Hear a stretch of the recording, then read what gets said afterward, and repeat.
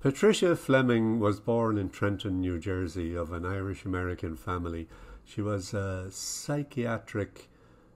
forensic psychiatric social worker, whatever that is. I don't know. She may well still be doing it for all I know. But she wrote a lot of poetry, and this is one of hers. So, The True Meaning of Life by Pat Fleming.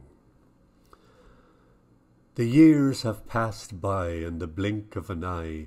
Moments of sadness and joy have flown by.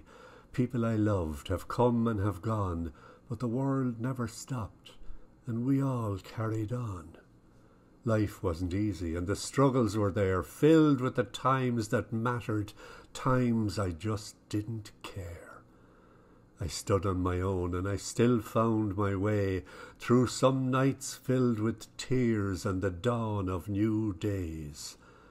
And now, with old age, it's become very clear. Things I once found important were not why I was here. And how many things that I managed to buy were never what made me feel better inside.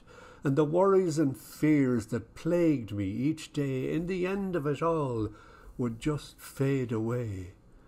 But how much I reached out to others when needed would be the true measure of how I succeeded.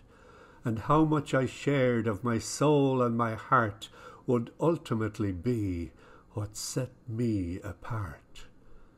And what's really important is my opinion of me, and whether or not I'm the best I can be.